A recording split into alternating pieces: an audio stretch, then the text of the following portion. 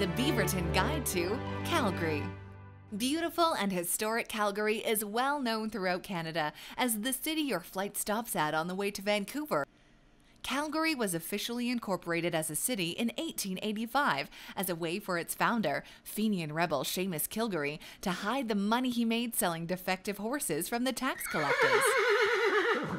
Today, Calgary has a beautiful downtown, which is conveniently spread out over a 10,000 square kilometer distance.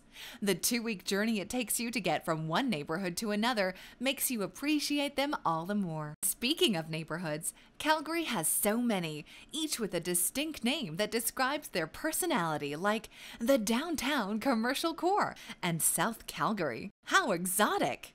Calgary is an oil town. 87% of Canada's oil and gas producers are based in Calgary.